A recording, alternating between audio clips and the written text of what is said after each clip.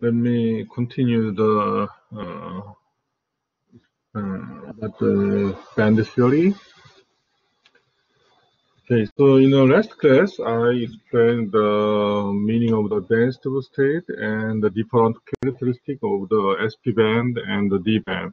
Please keep in mind, in the SP band, it's more conductive, and the electron belong to the SP band have some free electron-like characteristic, and they have a large beta. The hopping energy means it's easily moving around each side. And because of this large beta, they have a large bandwidth and a small density state. But in a D band, which one is important in the magnetism, they are well localized, and they have a relatively small beta, means the hopping is not easy. So that means the conductivity is small. And also the bandwidth is narrow, and as a result, we have a large density of state. This is something like D band. Okay. And we already learned about the characteristic of the D band, which one is localized. The D orbit is localized in a function of the radius. The wave function of D band usually very well localized. So let me ask one question. If you have a Gaussian distribution in a X space, real space, what is the Fourier transform of this distribution in a K space, momentum space? It's same to also the Gaussian. But the difference is the line width, here let's call delta x, and this is let's say delta p. They satisfy the uncertainty principle. Like this. So it implies if delta x is larger, delta p is getting smaller.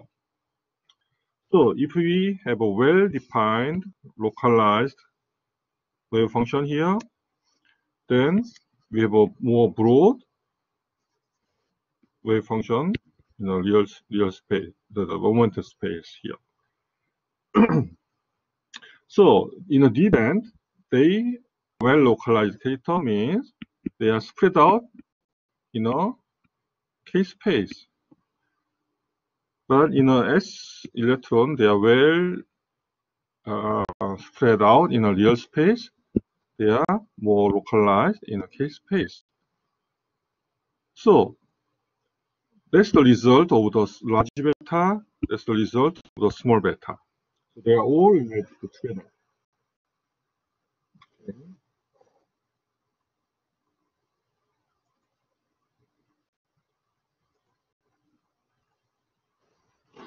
So this is the typical example of density of state of the S electron and D electrons.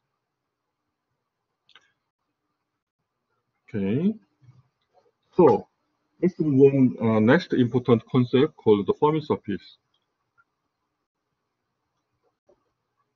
Fermi surface is the if we have a band structure or density of state here,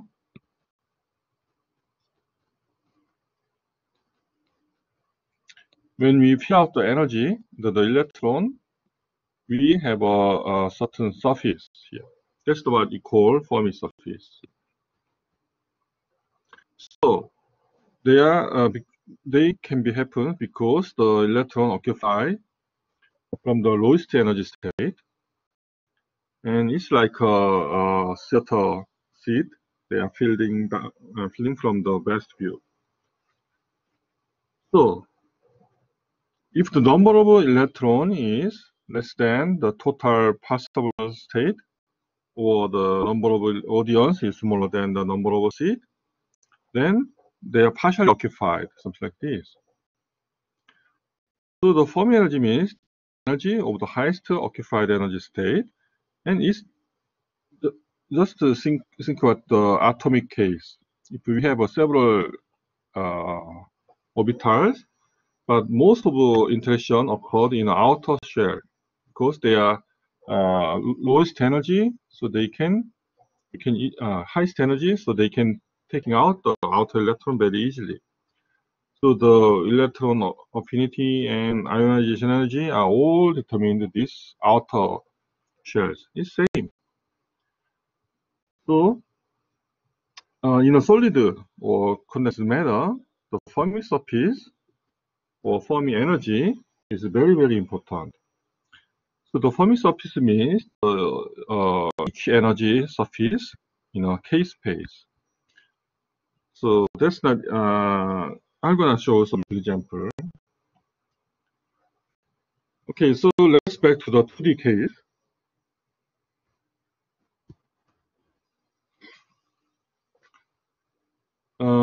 We already know the energy of the 2D electron band structure is something like this here. And if you assume the very small filling case, means if you have a band structure something like this, energy, the number will be very small, so only those parts are occupied. So that means we can taking out the approximation because we know the Ka is small in this case. So, cosine can taking out the such well-known approximation. So with those approximation, we have form. Okay. So in this case, if we assume the K value satisfied those values, let's say Kf,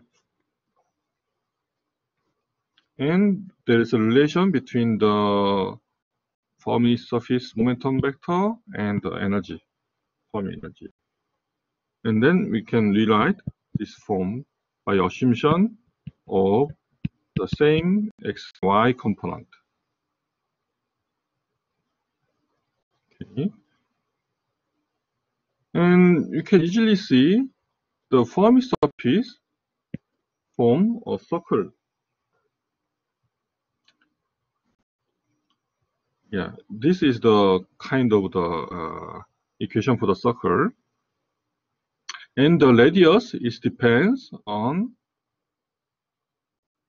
you can find the radius of this circle is here. So this is the Fermi surface, and also in this two-dimensional plot, I'm sorry, this should be something like here. Okay, so that's the example of the small filling case for the Fermi surface. And let's think about the half filling case. Now we have an electron, more electrons, so electrons fill out this part. So in this case, the Fermi energy is approximately alpha here. That means they should be 0. Those terms should be 0. So that means the Kx and Ky should satisfy pi over plus minus pi over a. Sorry, I missed the symbol for the equal. In this case, the Fermi surface is almost a square, something like this.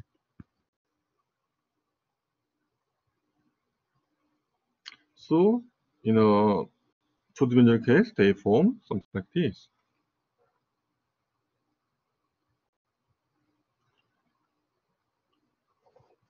So, this cartoon, this plot is a real shape of the Fermi surface when we have a half filling case. Actually, Fermi surface is three-dimensional structure, but that is not easy to imagine. So many times we show the Fermi surface as a cross-section of this three-dimensional plots. But nowadays, with the three-dimensional image tools, I'm going to show it. You can see the real three-dimensional structure of the Fermi surface more easily. Okay, let's think of the next case, the almost full filling case. Now we have a Fermi surface here, and all these states are occupied. And that means now K value is almost pi over A, but little bit small. So let's assume there is some new variable delta. So we can taking some approximation here.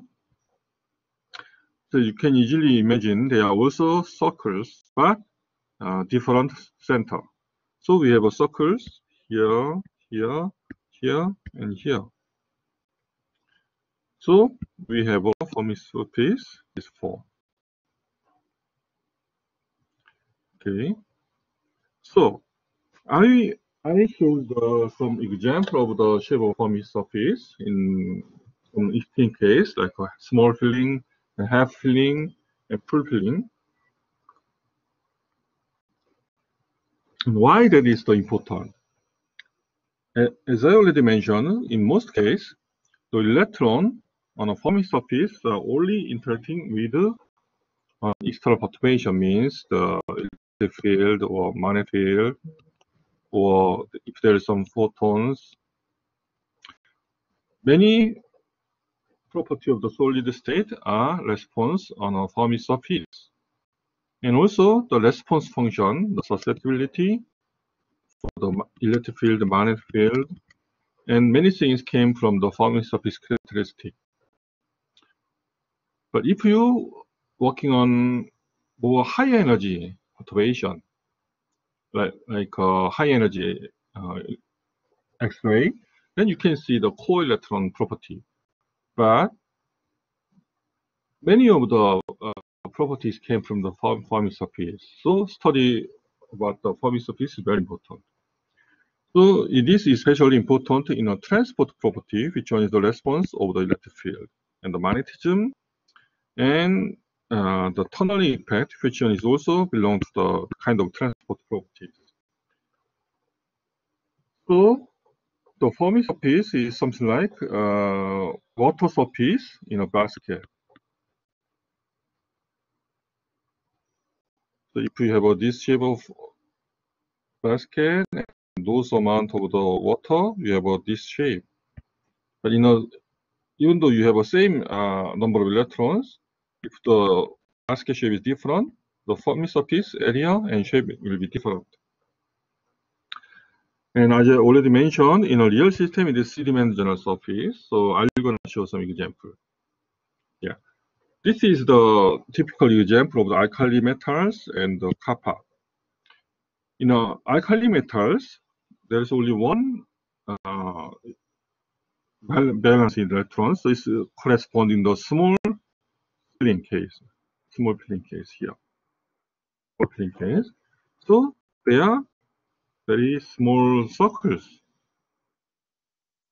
So they are corresponding to small filling. And kappa is the almost full filling.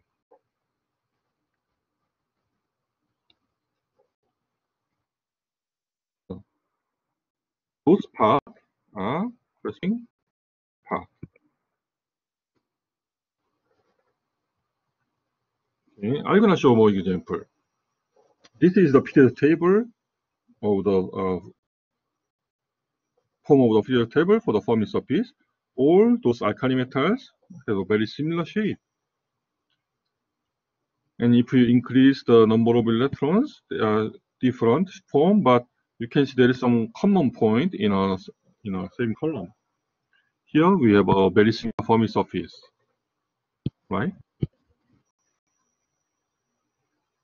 And also, if you take a look more Fermi surface here, yeah, all those same columns have very similar forming surface here and here.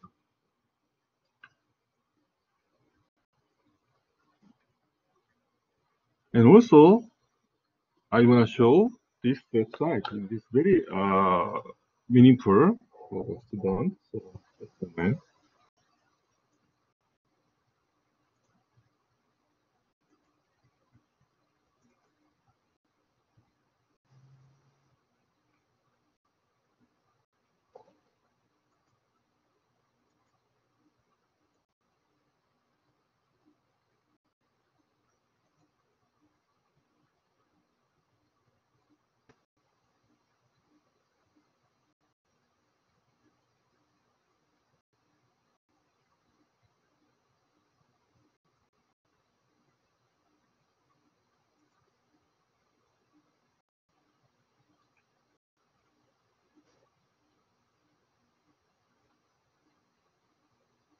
Okay, so this is the web page. I have a link, PowerPoint. As you see here, you can see many forming surface, especially for the ferromagnetic material. We have a different forming surface for the spin up and spin down for the ion, and cobalt up spin and down spin, nickel case here. Okay, so if you have a different crystal structure, like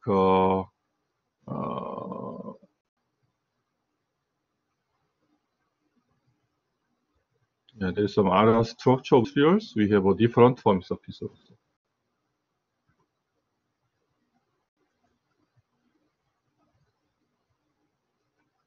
Oh, good question. This means different band structure. I'm gonna show more details here. So let me ask a student. There are many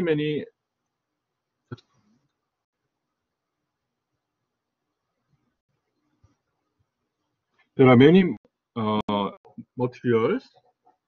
Do you see more details? Any materials? Please pick some, maybe 2 or 3 elements. Please type it. Name of element. You wanna see, take more careful look.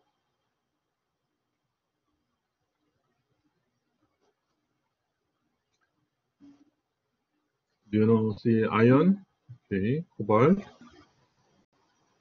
You wanna see up or down? Okay. Iron up and cobalt down, and then okay, so let me see. Let me click the iron up here. Yeah. You can download some files by the clicking the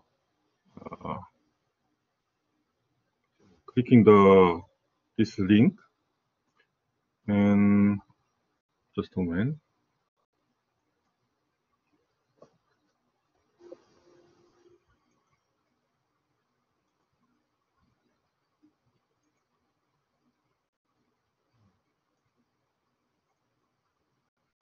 So you guys want put down.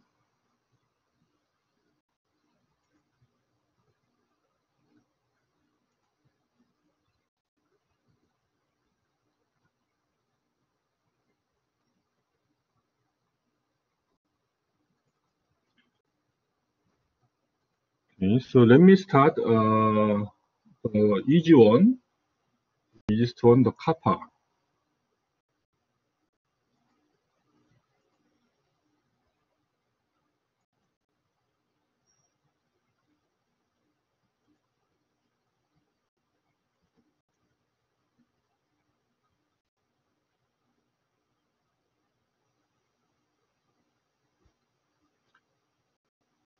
Can you guys see the form surface of kappa? Yeah, with this application, you can turn around the forming surface, or you can see the labels of the Fermi surface here. Kappa is the FCC structure, so I already showed this kind of a name convention in a previous class. And you can see some plans here. Just a moment.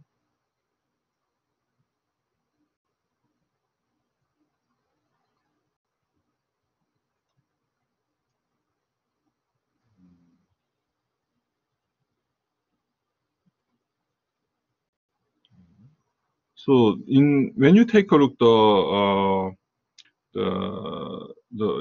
Fermi surface in a textbook, they usually show the two-dimensional case. So, and also you can see more structure here. So those shape, if we have a more Fermi surface here, we have a shape of something like this. That's what we call the dog bone. Korean word 개벽다기. That's the funny name. The physicists put such kind of funny name for small fun. Okay, so that's the shape of the Fermi surface.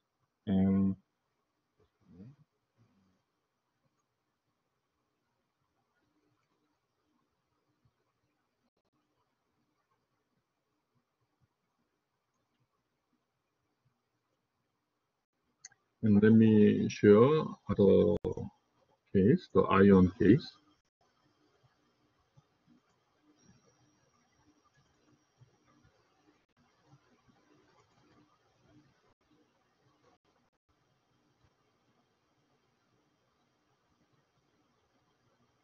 Yeah, this is the ion case. It's much more complicated, right? It is the ion of case. And you can see this part, this yellow part, they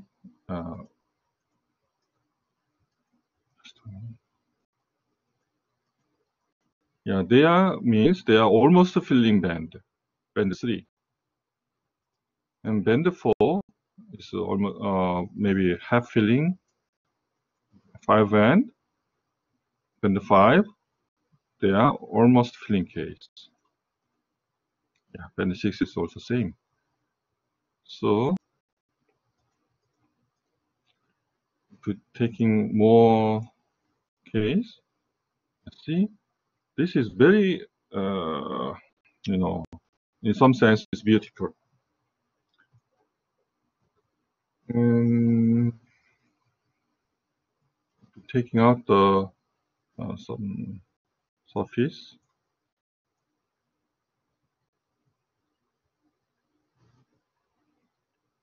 So you can imagine what's the meaning of the Fermi surface case.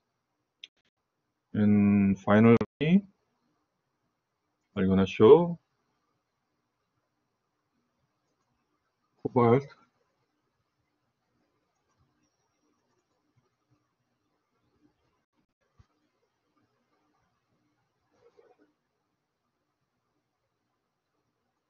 Cobalt is HSP, so Fermi surface looks more different.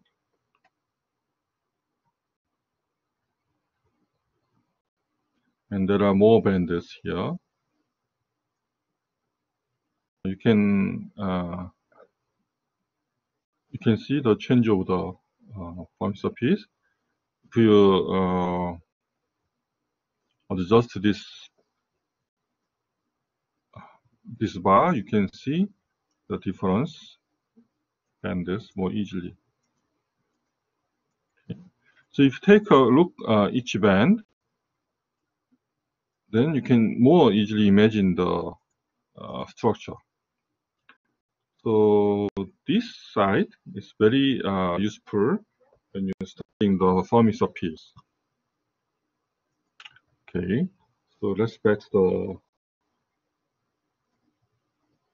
PowerPoint.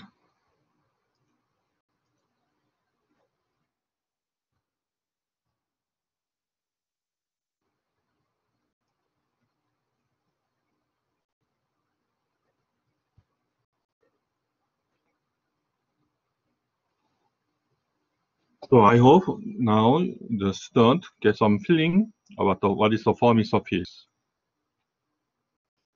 Do you have any question about the Fermi surface?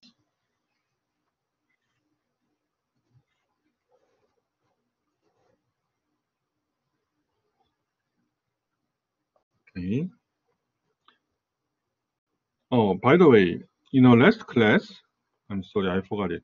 In our last class, Dong-Yul asked me one simple question. Why the beta value is always negative? But I didn't explain. So this is the explanation here.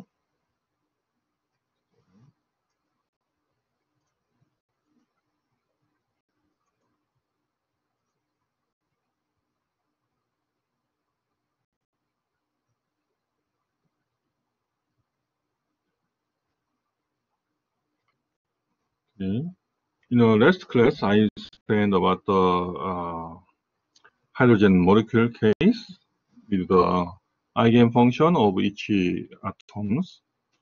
And here beta is determined by the hopping matrix between two atoms. So let me think about that.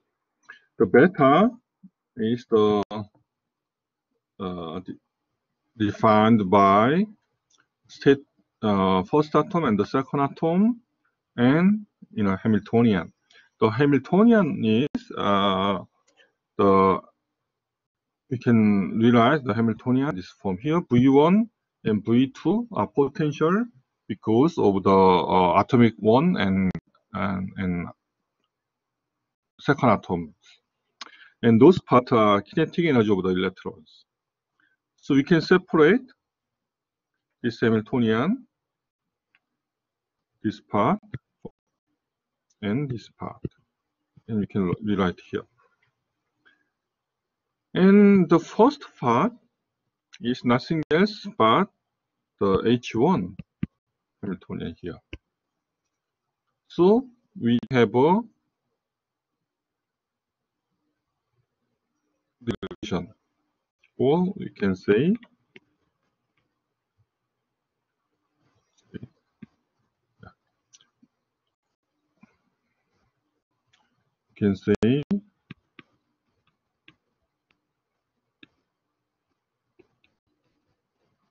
same.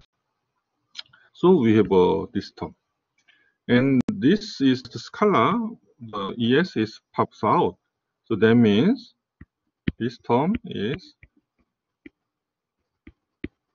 and they are zero. So only we have a remaining part here, and the V2 is the Coulomb potential because of the second atoms, so they are always negative. And also the 1s electron is always positive. We assume the 1s. So the total result is always negative value. So not if the orbit is not the 1s, let's say P over 3D, in a p orbital case, if we have a, let's say pi, we have a sign for plus minus. And if we have another atoms p orbitals, we have a plus minus. So in this case, we have a beta is positive. So that means the band for this interaction give us some inverted shape. So you can see in real band structure,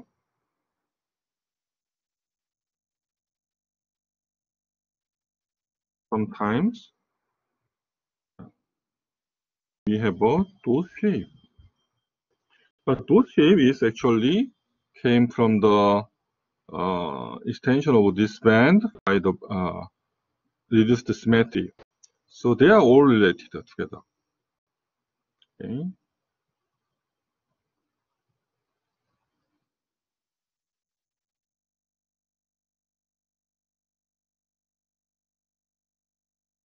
Okay.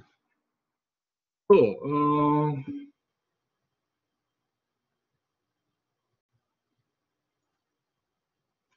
this is the simple expression of the density of state for this many kind of 3D metals. It's very simplified form. The alkali metals, we have only S band.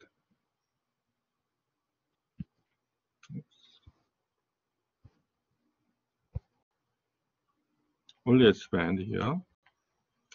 And noble metals, like a copper or silver, they have a S band and D band, but D band are all fielded.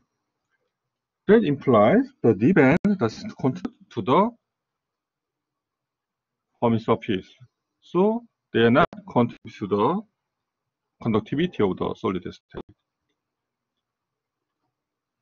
And other typical 3D metals, like vanadium, the band, the Fermi surface is D band. And in a ferromagnetic material, we have a spin up and spin down state. So we can see the Fermi surface for spin up and spin down state respectively. So let's say spin up state, the D band are all fielded, while the down state we have a partially fielded D band. That implies in a Fermi surface, the number of down state are larger than number of up state. But in a total number of electrons for up spin and the down spin, so the total number of electrons for the up spin and down spin, we have a large number of the up spins. But in a density of state,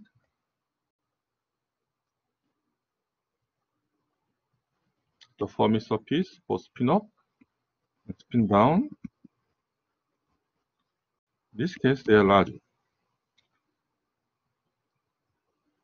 So in a conductivity, the down spin contributes more, while the total number of electrons spin up is larger. So some magnetic property is determined by the total number of electrons. Some magnetic property determined by the number of electrons at the Fermi surface. For example, let's think about a simple magnetic property called the conductivity. By the Drude model, that's the free electron model, then we have this relation. The conductivity is proportional to the number of electrons and the charge square, and tau means the scattering time between each collision, and inversely proportional to the m star. Here the m star is called the effective mass.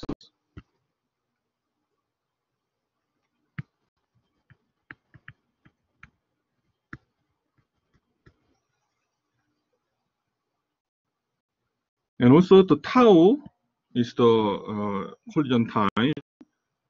So one of the tau is proportional to the scattering potential and the number of electrons at the Fermi surface. So that means, usually the S band has a small density of state compared to the D band. So that means NS is more than ND in many cases. So that implies the tau for the inverse tau for the D is larger. So that means tau is small for the D band.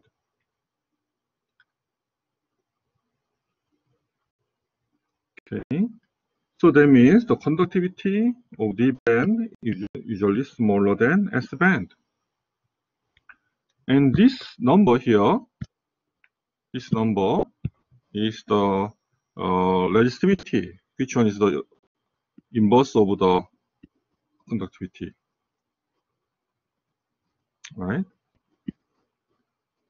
So that means they are proportional to the time inverse. So we have a large N for the D band. We have a large resistivity, much larger. And also, we also think about the effective mass.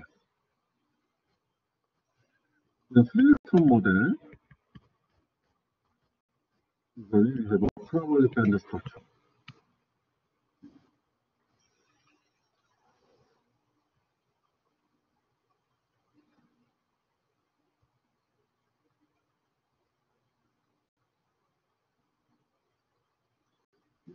It's smaller, and small conductivity means large resistivity. This is the resistivity value.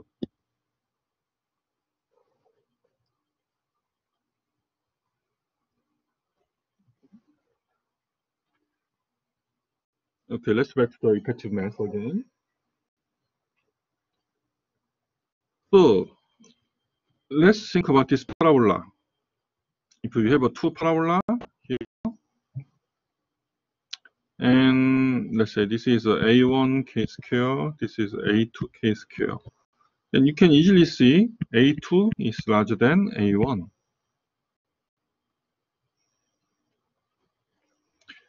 And in this case, A is corresponding to this part. So M star is inversely proportional to this coefficient. Or in other words, M will determine the curvature of this parabola. So that means usually we have a flat band for the D band. Is very flat. So that means M is larger than S band. That's usual. So you can easily see D band has less conductivity.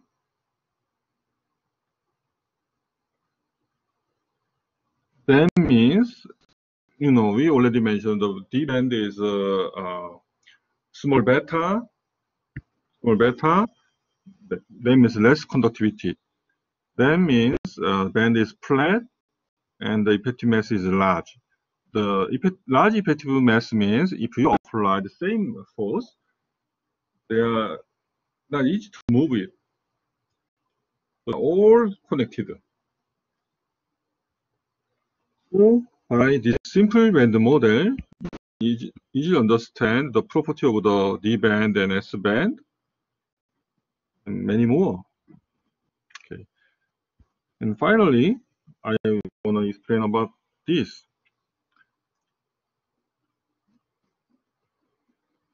How about the conductivity of the spin up and spin down case?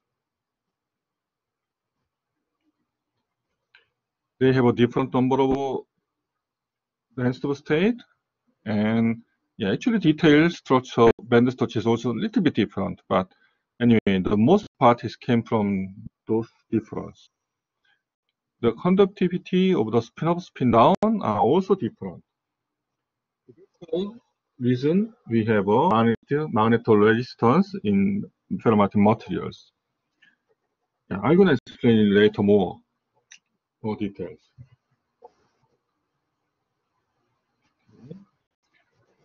So,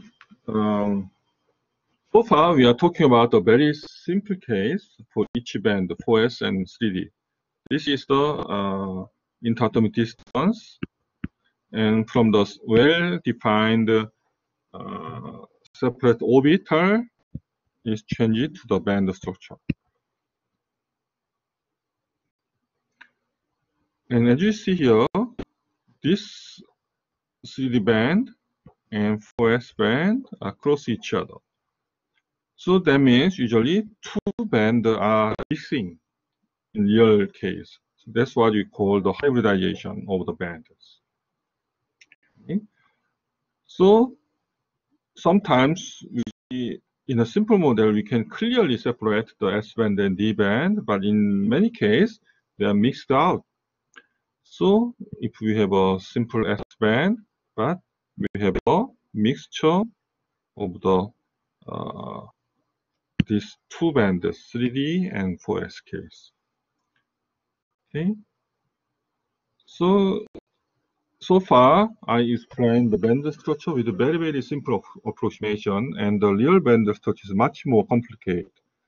But I hope my lecture is helpful for the student to understand the meaning of a band structure. Yeah, usually the experimentalist,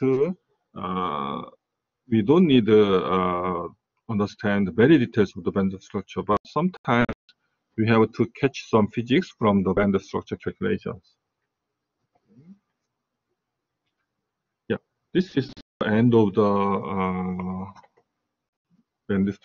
simple band structure example, and let's move on to the final subtopic of the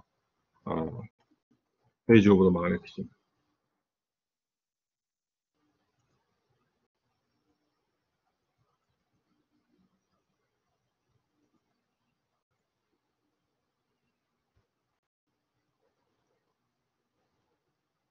Do you have any questions about the band structure?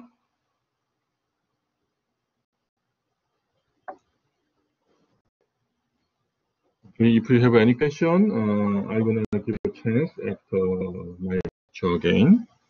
So now I finished all these topics: origin of the magnetism and base of quantum mechanics and the simple band theory. Now I'm gonna starting about the origin of magnetism again, but not the classical feature. Now I wanna talk about the quantum feature, especially for the 3D metal case. Which one is important in a spintronics? Okay, so what we already did is we explained the magnetism by the classical physics, but we're gonna do it again by the quantum mechanics. Yeah, there are many common points, but without quantum mechanics, you cannot explain the many things in the magnetism. Okay, and also we already learned about the band theory and the quantum mechanics, so I'm gonna explain the magnetism based on the quantum mechanics and the band theory. So the origin of magnetism is spin. We already mentioned it. Which one is a pure quantum mechanical quantity? Yeah, and also in order to understand magnetism, we need the band theory. Okay.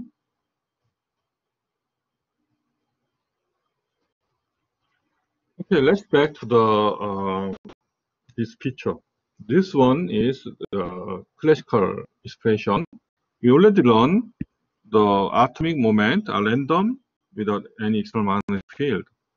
So the total average value is going to 0. But when you apply the magnetic field, there's a non-zero component, the direction of the magnetic field. That's what we call the paramagnetism. And I already asked the student to taking these integrals by yourself at homework, and you can obtain this relation, the Langevin functions. That's the classical paramagnetism. Now, what's the difference in the quantum magnetism? In a classical picture, without external field, the moment is random, but in a finite external field, we have a non-zero average. In this case, the energy state of each moment, if they have a different direction, the energy is continuous because they have a oscillation.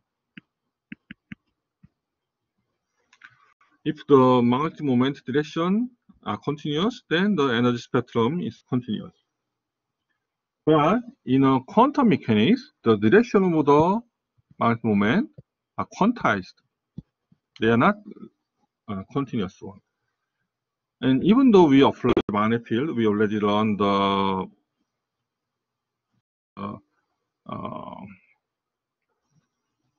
angular momentum magnetic quantum number.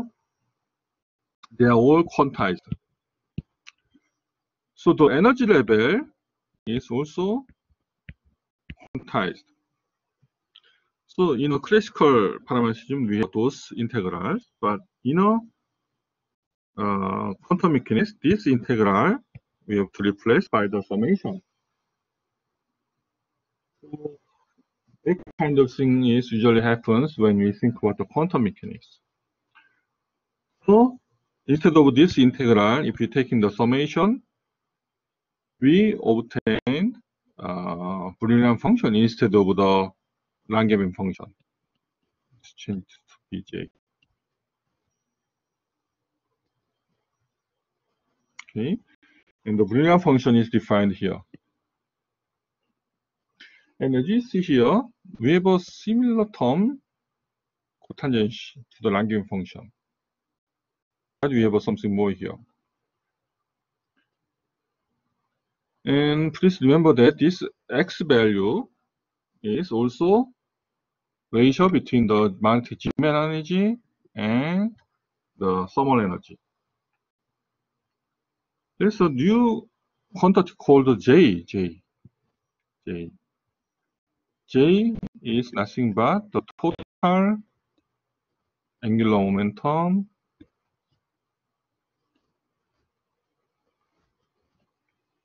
okay. So this Brillouin function has a different value for each given J. So if we have a J of the half, we have a such curve. This is Bj. And for the large J, if J is getting larger and larger, then we have this form. And when J is going to infinite,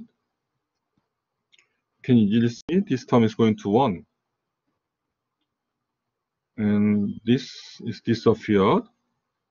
And if you take in the approximation for the large J, this term, they turn out 2J over X.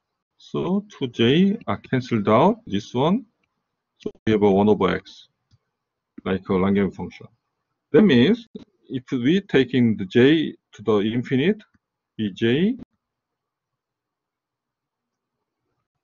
is turn out the Langevin function.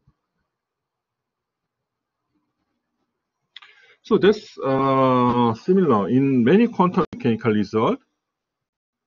You can continuously changing by the limit case, you can obtain the classical physics result. So that makes sense. Okay.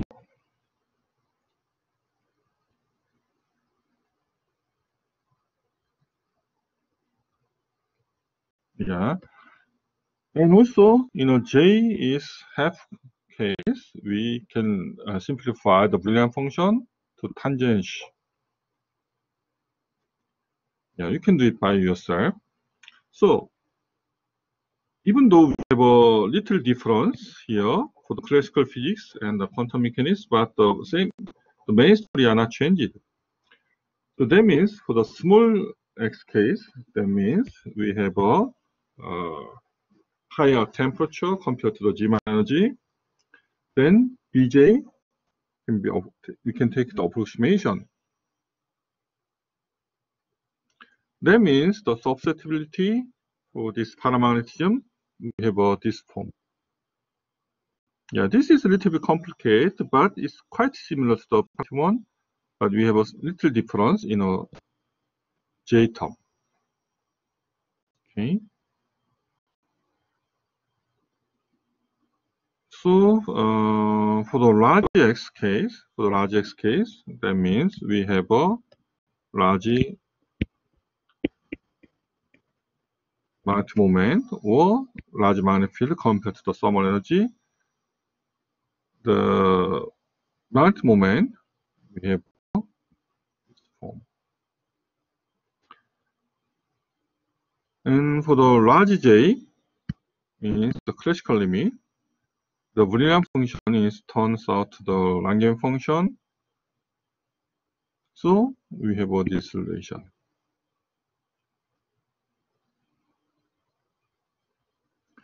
And if we have a J is half, That means it's quantum mechanical.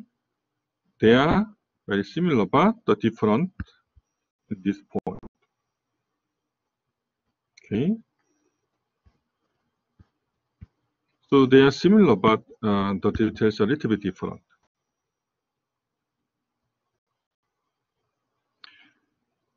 And also, I have to mention about the Pauli paramagnetism in a band structure. In a band structure, we have to think about the energy distribution, follow the Fermi distribution. And yeah, I will skip the details, but in this case, we obtain the susceptibility which one is independent on the temperature. Yeah, usually we have a temperature dependent susceptibility here. But in a paramagnetism for the band structure, we have a very similar form, but little bit difference. They are not dependent on the temperature. Here, the T is the called the Fermi temperature defined by Fermi energy of the system. Yeah, you don't need to remember such details, but just there are many kinds of definition of the susceptibility for the different models.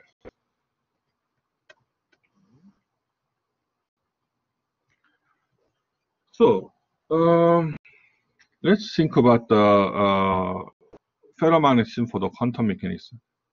Yeah, so far I explained about the paramagnetism. So when we go into the ferromagnetism,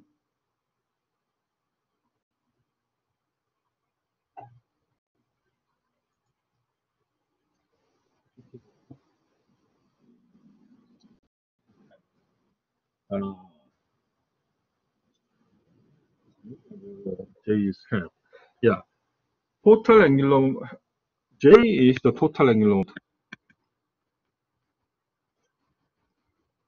and that's the sum of the L plus S. And we know the S is the spin angular momentum is half, and the L is almost zero in many 3D metals. So that means in many ferromagnetic material, they have a J is half. So the magnetic moment of the ferromagnetic material, many metals, they are belong to the J half case. You're gonna see more details in later. Okay, so I wanna recall this curve for the Boolean functions. Yeah, in a previous case, we play with the Langevin function. Only difference is the different curve. Instead of the Langevin function, we are using the Boolean functions. And if you're taking the same logic in classical ferromagnetism case, you can obtain the magnetic moment as a function of the temperature. So please remember that for the nickel case, this curve is what you obtained by the classical model, or the J is infinite case. But if you calculate the same thing for the J is half case, you can see this motion, this experimental observation is much well explained by J's model, the quantum mechanics model. So if you understand the quantum mechanical model, yeah, it's not correct anymore for most of the cases. You have to think about this case. So keep in mind here, yeah, J's case here. Then the Boolean function turns out to more simple case here. And in many metals, even though sometimes we have a one or even none have, there are some cases we are not J's have case, but the infinite case is very extreme case. So usually we play with this.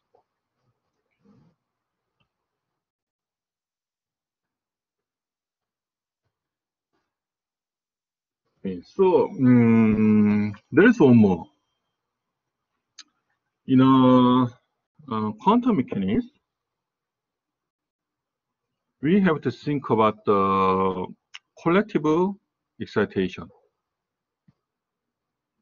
That's the meaning of the magnon. That's the quantization of the spin wave. So what's the meaning of this magnon or collective excitation? Yeah, there is very simple explanation. Okay, let's back to this temperature dependence magnetic moment. You know, this curve we can obtain by Curie-Weiss law. Based on this Curie-Weiss law, if you calculate the delta M, which one is the change of the magnetic moment because of the temperature change, is defined by this one. And the reduced moment is because of the thermal energy. And they are basically came from the Boltzmann contribution. So they have such exponential term. And this thermal motion means the direction of the magnetic moment are random. They are randomly fluctuate each other. So the all this direction of the spin because of the thermal motion are totally random. Yeah, that sounds good. But in reality, there is a strong coupling between spins, the neighboring spins. So instead of such random fluctuation, if they form some correlated thermal fluctuation, we can lower energy. So that means it's more stable. That means spin is randomly fluctuate, but the motion are correlated. So such correlated motion is we can quantize such correlated motion. It's called the magnon. And this magnon behaves quite similar to the phonon. Instead of this spin motion, if we think about the vibration of the atoms, yeah, they are also same. The vibration of atoms random, but each atom are coupled to each other. They are strongly connected. So the motion of the atom is not really random. They have some correlation. That's the meaning of the phonon. So because of this collective excitation, we can lower the system energy. So the magnetic moment is determined by not the random thermal motion, but by the correlated thermal motion. So that's what we call the spin wave. And we calculate this spin wave motion, then the delta M variation is we can find T over 3, T power to 1, 4. Okay, obtain this one. Such temperature dependence are experimentally well explained, well observed in many ferromagnetic materials. So this is what we call the spin wave. Yeah, the theory of spin wave is very important in ferromagnetism. But now we are only talking about the origin of the ferromagnetism. So I'm gonna finish about the spin wave theory. If we have a time, maybe end of this semester, I'm gonna explain spin wave again. And please remember that this magnon is kind of quasi-particle in a solid, especially in a magnetic material, and they are very important to understand many magnetic properties. Okay, so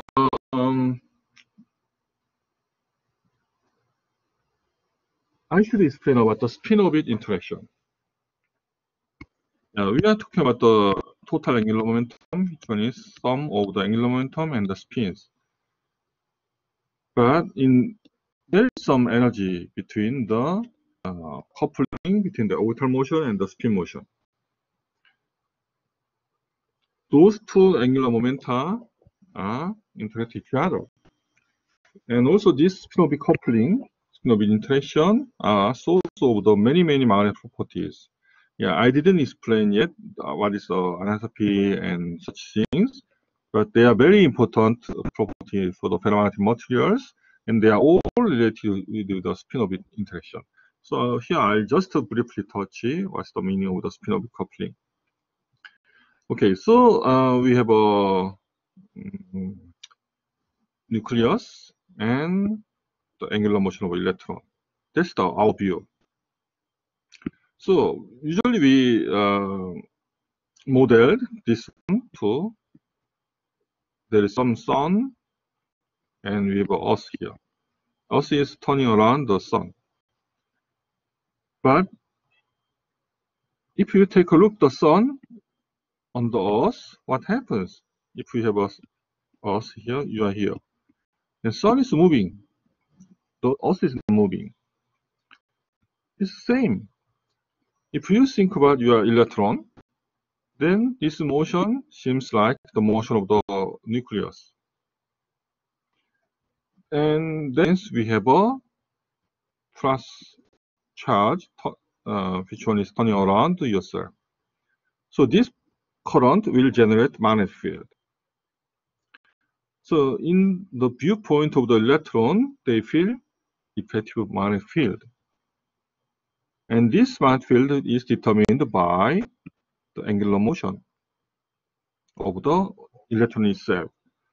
But the motion of a nucleus is just a counter result of the motion of the electron, so they related to the orbital motion of itself.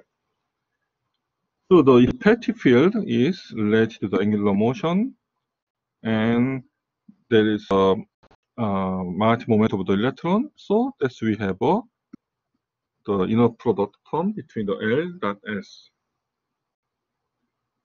So the energy because of the spin-orbit coupling is expressed by this form. We have L dot S here. Okay. And this C, the speed of velocity implies this is came from the relativistic theory. Okay. So this angular momentum term, the spin-orbit coupling term is appeared in many places, but please keep in mind this spin-orbit interaction is very important in our magnetism. Okay.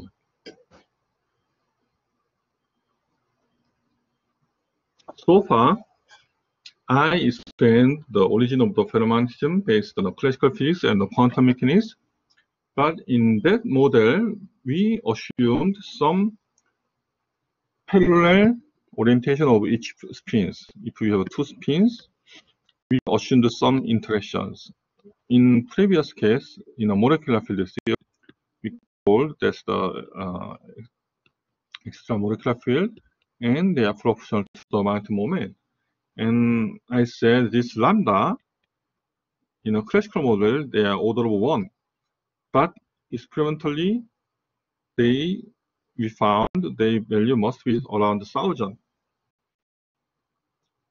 And that time, I didn't explain why. So I'm going to explain why that interaction happens. That's what you call the exchange coupling. So, yeah, we just assume the molecular field, which we don't know. But now I want to say the exchange coupling is the origin of such interaction. And this came from the interacting interaction between the electrons, and the electron is not distinguishable. Electrons are indistinguishable. That's a very important concept. quantum physics. Okay, let's think about that. If we have H molecules, let's get that one. Okay. So far, we ignore the interaction between electrons.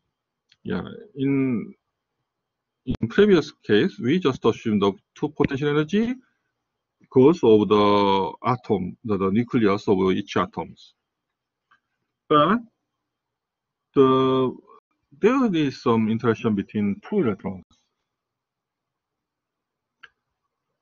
Okay, and let's define the H0 for these two independent Hamiltonian, H0, and let's turn on the integration.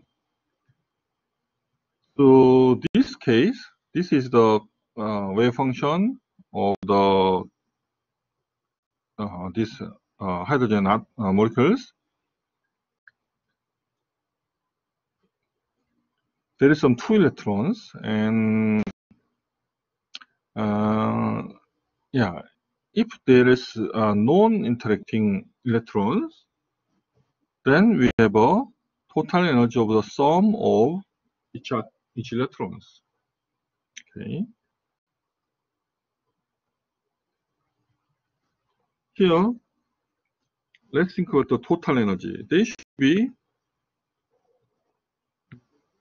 plus interaction terms here. For the Cij, we have two electrons and wave functions here. Yeah, if we have interaction of this Coulomb form, then the energy have an extra term. So they are a little bit different. Okay, they are a little bit increase of the energy. Because we have a plus sign here, we are same charge for the electrons. This one is a negative one, but this one is positive because it's a repulsive force between two electrons. Okay, but in this case, we didn't think about the Pauli exclusion principles. So because of the Pauli exclusion principles, and we have to think about the parity of the electron, which one is the electron is the fermion. So we have an extra term for the single state and the triple state. Here, the J is here. In a Coulomb interaction, the C is what we call Coulomb interaction. If you interchange two electrons, these two electrons, actually we cannot distinguish these two states. So we have to think about this case also.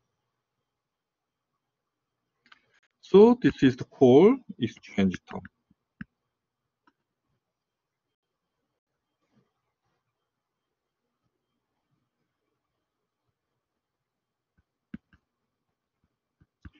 Exchange means these two electrons, number one, will be replaced by number two, and this two is replaced by the number one. So that's the meaning of the exchange. So if you turn on this exchange term, the total energy is different for spin state. If we have when we have a J is negative case, the antiparallel is more stable and parallel are unstable. But if J is positive case, the parallel are stable and antiparallel are unstable. So for simple model, as a result, we have a such Hamiltonian. If we have two spins with the inner product, that means the system energy, let's assume the J is positive case. Then when they are parallel, we have all energy because of this minus sign. But if J is negative, the spin must be antiparallel to get a lower energy. So in a ferromatic material, this J value are positive,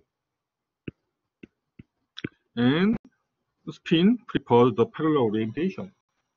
That's the origin of the molecular field.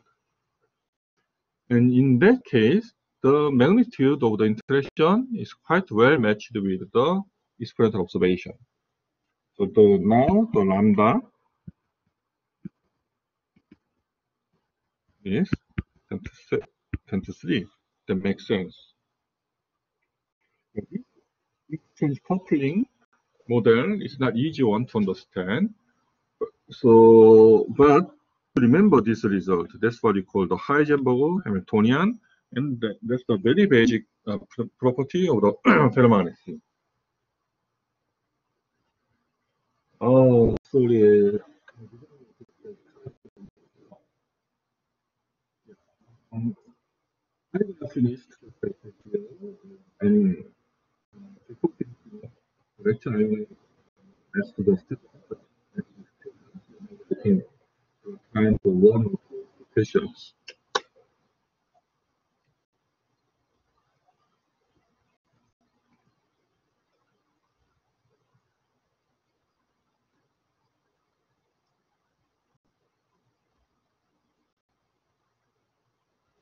Please ask some questions.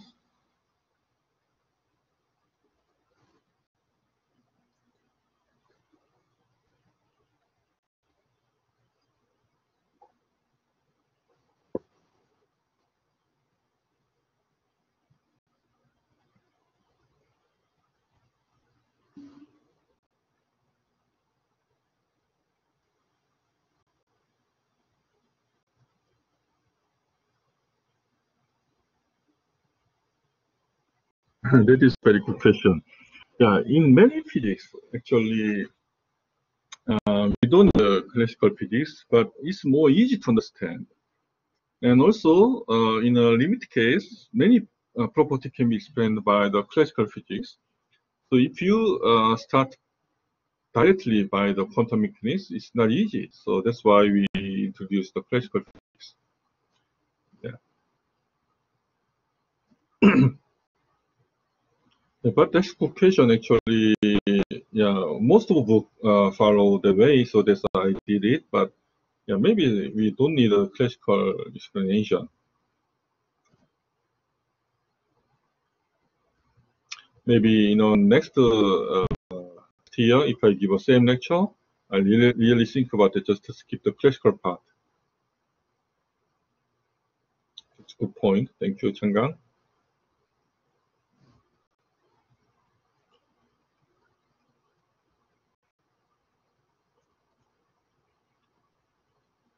Okay.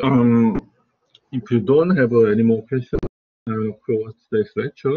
And there's two comments. I'm going to upload this PPT file in our LMS system after this class.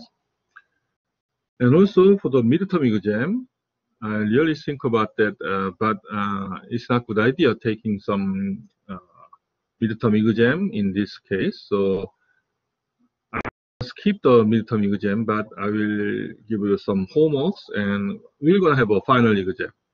So yeah, sorry about this, but if you have some midterm exam, yeah, it's not easy to give us some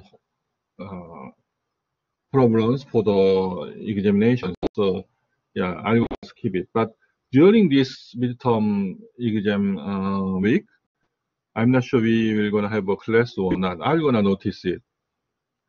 Yeah. Okay, then.